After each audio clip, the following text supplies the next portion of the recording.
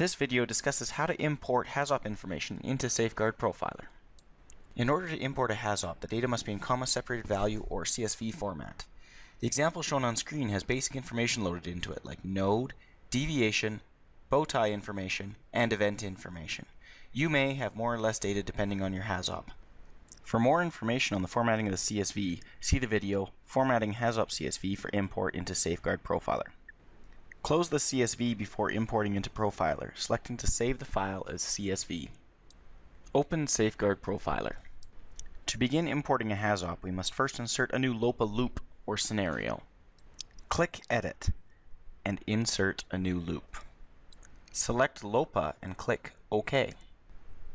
We are now ready to start importing a HAZOP. Click View and then select HAZOP. This is the screen that will show our data in the future. Click File and then select Import. Click Browse and navigate to the file that you're wishing to import. Select to open the file and then push Load Column Names. Listed on the left is the columns from the CSV file. We now have to map those values to the values that will be used by Profiler in the LOPA. To do this, select the drop-down menu. This is a list of all Profiler fields that this data can be mapped to from the HAZOP. For Node, we're going to select the Node section of Profiler. The names do not have to be the same. For example, for the HAZOP column SafeGuard, I will select Protection Layer. The next step is to right-click on the column we'd like and click Display Column.